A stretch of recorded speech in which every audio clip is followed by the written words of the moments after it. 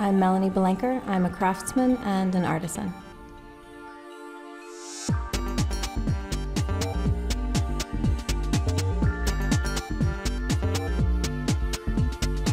There was the tradition in the Victorian era of portrait miniatures as well as hairwork, and that really spoke to me, partly because I'd worked a lot with recycled materials, things that had had previous life, old piano keys, buttons.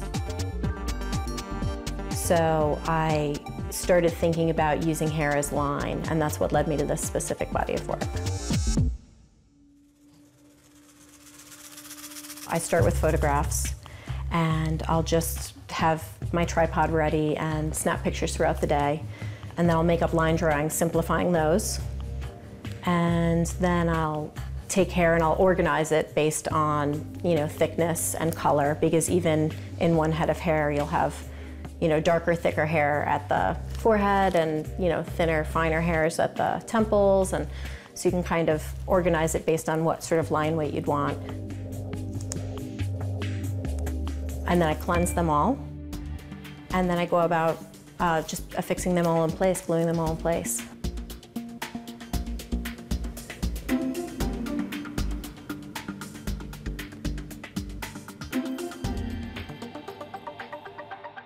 That's 4 1/4.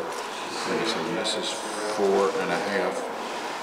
4 1/2, 4 1/4? Yep, that's what it is. That's fine. Okay. Whenever you're working in a fashion that's so focused and so, time-consuming and delicate, you want people to really pay attention to it, and I guess that's the interplay that I like, is that it's something that's so common, that's, it might be an image that's so universal, pouring a glass of milk or what have you, that to spend that much time and concentration on it, to make somebody really focus in on it, I think gives them some sense of how I see it.